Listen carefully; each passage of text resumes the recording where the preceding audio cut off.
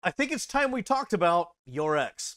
Capital expense. So let's say that these are my sales throughout the year, and then we have Super Bowl products, so along about February, our sales skyrocket, like up to this. How do I account for that? How do I make sure that our servers don't get overwhelmed? Well, what I gotta do is I have to have this much server power to handle both the low periods of demand all the way up to the higher periods of demand. Most of the year, it's only using this much of its capacity. So that is a very expensive capital expenditure where we're kind of wasting, if you will, more or less, in simple terms, this much capacity for most of the year.